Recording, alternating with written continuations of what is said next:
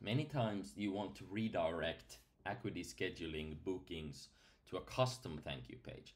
And while there are some solutions online, some code snippets you can use, often they do not have the necessary features and they actually look a little bit bad. So I wanted to create a better solution and I'm gonna show you how it works.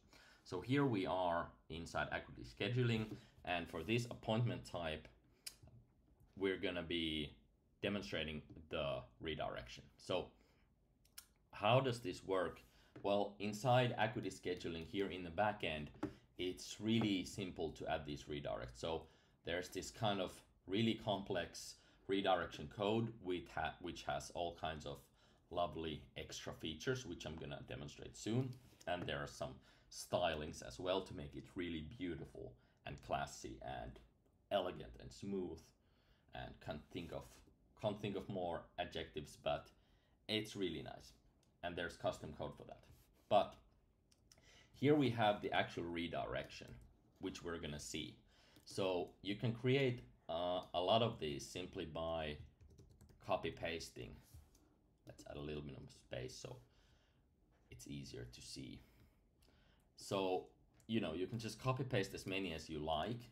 And although this looks a little bit scary code, you know, like a messy code thing, it's actually quite simple. So inside these quotes, you simply have the name of the appointment type, Shopify Analytics Conversion Consultation, for example. So this is, you know, the name of the appointment type you want to redirect. So you can create as many as you like. You can create one, you can create probably a million if there's enough space here. And then after that, the name of the appointment type, and then just the URL where you want them to be redirected. And indeed, you can just copy paste these as many times as you like, and then, you know, change the name of the appointment type and the destination URL. Great. So let's jump in here and take a look at how it works. So now we're going to complete the appointment. Normally we would see the confirmation, but something else is going to happen.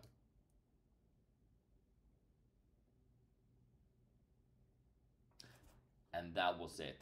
A beautiful redirection with a loading spinner. So I'm actually playing around with a new feature, which I haven't added to the instructions yet, but some people have requested. So the interesting part here is that this part, thanks for booking the Shopify Analytics Conversion Consultation, is actually automatic. So this is so smart that it knows the name of the appointment type and it knows the email that was used. And we can use this dynamically in a thank you page. We can use this in any way we like.